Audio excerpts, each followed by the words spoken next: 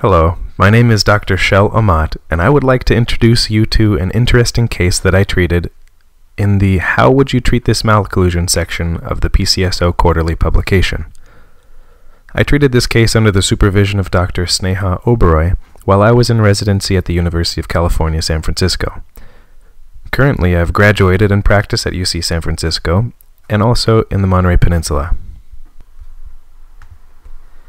Patient JG is an 8-year, 2-month-old Latino-American male without a chief complaint. However, his father is concerned about his lower front teeth sticking out, indicating his mandibular right central and lateral incisors.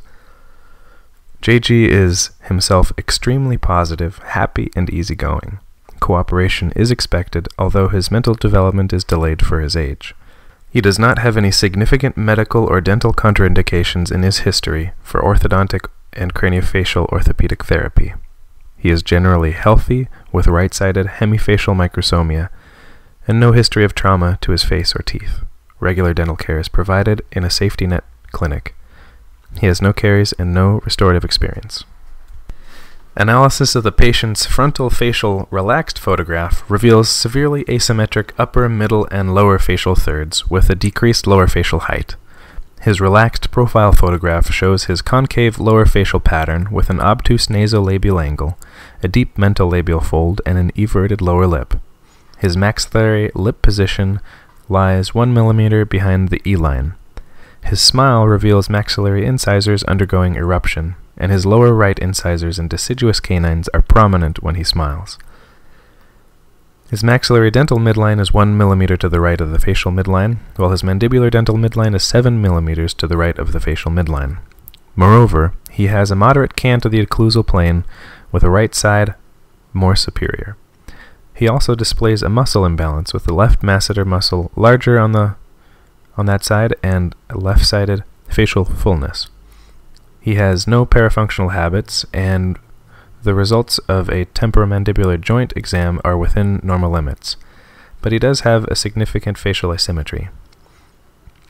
When this smile is evaluated from his profile, it can be seen that the upper incisor is 3 mm behind the soft tissue glabella. Intraorally, his dental stage is DS1-M0. He has an overbite of more than 100% and an anterior crossbite of the lower right permanent central and lateral incisor and deciduous canine. His mandibular dental midline is 6 mm to the right of the maxillary. His closing path shows a 2 mm CR-CO shift to the right. His periodontal condition shows a level of attachment that is high on the crowns, consistent with erupting teeth. His maxillary midline frenum is strong and low, but minimum alveolar development has occurred at this point, and development will be monitored. His oral hygiene is fair. His buccal occlusion shows a bilateral flush terminal plane interdigitation. He has -2 mm of overjet for the anterior teeth that are in crossbite. His occlusal photographs reveal a maxillary arch form that is asymmetrically skewed. However, he does have adequate arch length sufficient for eruption of the succedaneous teeth. His mandibular arch form is asymmetrically parabolic on the left and omega-shaped on the right, with an arch deficiency of 3 mm. The curve of Spee is moderate in the mandible and maxilla. His constructed panoramic radiograph shows that both condyles are present, although shorter on the right side. The glenoid fossae and coronoid processes are present bilaterally, indicating a type 1 form of hemifacial microsomia. TMJ tomography slices reveal symmetric TMJ space bilaterally, although the left condyle appears taller and broader than the right. The lateral cephalogram shows that the patient has an increased sagittal jaw relationship due to a retrognathic mandible with compensatory dentoalveolar movements.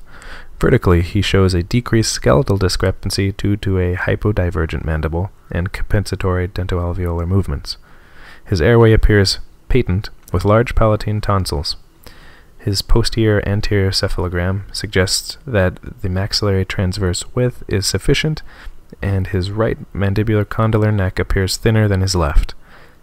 There is a transverse jaw discrepancy with the mandible shifted to the right of the maxilla. His cervical vertebral morphology indicates that he is at stage of maturation CVS2 with a high growth potential. In summary, our diagnosis is that he has type 1 hemifacial microsomia with resulting arch-form disharmony and dental compensation. Although there are many appropriate ways of approaching treating this malocclusion, there were 4 main options that we were considering on the onset.